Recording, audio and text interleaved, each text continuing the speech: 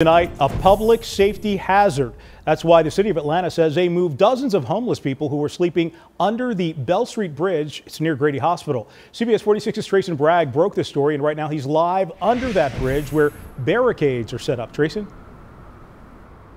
That's right, Mike. Rows and rows of barricades on both sides of the bridge here. I want to show you something else. We also have an Atlanta police officer here standing guard.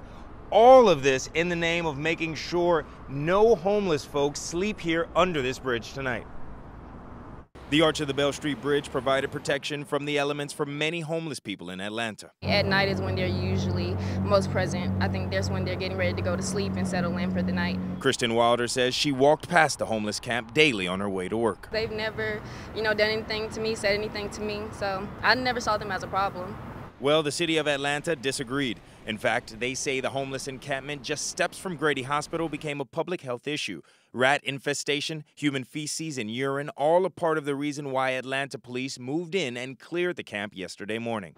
And they had this part of the road blocked off, and they had 2 police cars, and they were putting up the barriers, and they were also bleaching the concrete and everything, I guess, to sanitize it or clean it. Today I learned it was a multi-agency operation. It's the largest homeless encampment in the city. Brad Skewers tells me at any point in the day there were 40 to 80 homeless people living under the bridge. He's the executive director of In-Town Collaborative Ministries. His organization specializes in finding permanent housing for the chronically homeless, a term given to those who have Had a total of a year of homelessness in the last 3 years, and people who are also disabled. His organization is one of 4 who were brought in by the city to help find housing for those forced to leave the Bell Street Bridge. 6 of those displaced were eligible for permanent housing. The rest were simply forced to leave. The answer is, permanent housing that everyone can afford. See that one? So guys, I have to say, since I've been out here, I've seen dozens of mice running around the street here. But the big question is, where are the folks who actually were forced to leave the bridge, the ones who were not allowed permanent housing?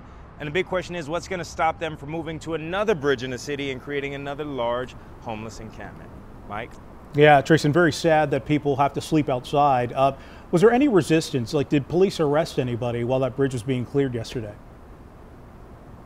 City officials tell me that there were no arrests made yesterday, but the big question again, another big question, what's going to happen when some of those folks possibly start making their way back to the bridge, maybe once the barricades are gone? How is the city going to handle that? So we'll have to stay tuned and make sure we follow this story. And it is good to see at least some people are getting help. You mentioned 6 people are getting some transitional housing there. Thank you, Trason Bragg, live in Atlanta.